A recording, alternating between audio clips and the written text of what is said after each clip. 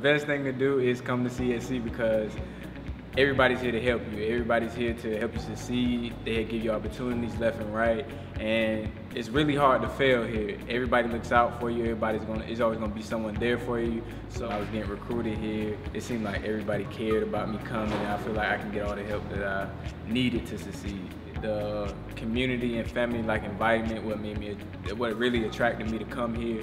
The biggest thing was the fact that I would be on the first men's team. I was able to make history, and so I really felt like that was a great opportunity, and that's something, just to be a part of history, you can't really do every day.